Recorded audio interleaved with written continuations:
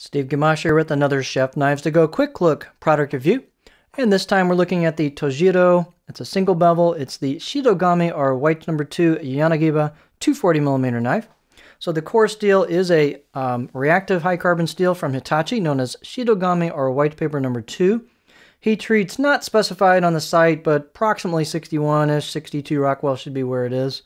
The construction is a 2-layer setup with the right side of the blade, because this is a right-hand person-oriented knife, a single bevel chisel grind on the right side, not for lefties like me. But anyway, this has softer iron cladding on the right side of the blade covering the core steel, and you can see the core steel at the edge here. And on the left side of the blade, they do wrap it over the spine and bring it a little bit over the top, and then you see the core steel mainly showing through on the left side of the blade. The left side of the blade is basically flat with a slight concave grind to it, known as an Uda, and you sharpen the left side of the blade by basically putting it flat on the stone and abrading it, and what should happen is the perimeter steel is what gets abraded away, and that concave shape there is to help food release and it flow through the types of products that you normally cut with this style of knife. The right side of the blade has a chisel or single bevel to it that goes all the way down basically to the edge. These out of the box do come with a small micro bevel on the right side of the blade, and it looks like they did it right on the left side of the blade and just ground it straight down. This one wasn't super sharp out of the box. It was sharpened about a front third of the blade, but the back half wasn't too sharp or so. So I went ahead and, I did a little bit more with the micro bevel on the left because I didn't want to start messing with the blade road and get into that. But then I sharpened a little on the back, cleaned up the front, cleaned up the back a little bit, and got it nice and sharp. So the good thing is this Shirogami number 2 sharpens up really well. In terms of, let's see here, specs, this one's about 131 grams or 4.6 ounces, 232 millimeters on the edge from the tip to the chin, and about 14 3/4 for the whole knife as far as length goes.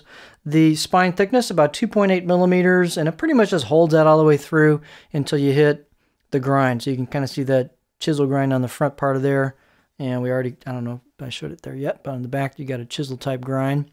The blade height about 30 or so millimeters. The handle is a D-shaped right-hand oriented handle with a just basic hoe wood and a resin ferrule. This ferrule has kind of a softer rubbery feel rather than a hard plastic feel. And you do have a little bit of a jump there between the wood and the ferrule. That's pretty common on this style of handle. It's just a basic no-frills handle. Circumference is about 64 millimeters or 2.5 inches right here where the front of the wood is. And the handle installs on these is a traditional style install. This is known as a machi or maki. It's basically some of the tang showing in the front. And the reason that's there is traditionally if the handle loosens up, you can whack it on a little bit more and you got a little room to get the handle pushed on a little bit further. So it's there kind of for a maintenance aspect, but it looks pretty cool as well. And that's a traditional style. There's nothing wrong with the way this handle's installed. Here's a close-up look at the blade.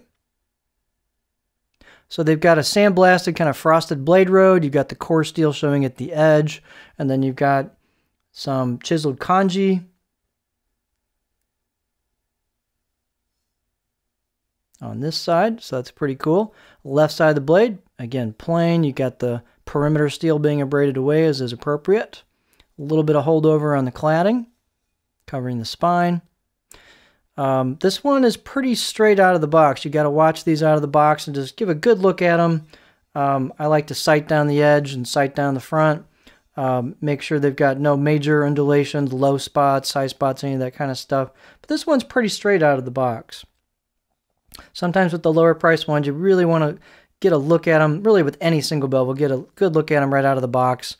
And if you have one with an issue, best not to use it, and Mark's great on customer service, so if you get one from Chef Knives to Go and it might have some issues or you suspect it, you may take some pictures or talk with Chef Knives to Go people, and they're pretty good about exchanging if you think you got something that has some issues. So, but always inspect these things before you start using them. Here's what a cutting board view looks like if you're so inclined as to do some tasks that might be done on a board. Although that's not the traditional use for this, it's more of a slicer, of course. So there you have just a good entry-level option if you're looking for a traditional single bevel slicer, a Yanagiba. So this is the Tojiro Shirogami or white number 2, a Yanagiba 240mm knife.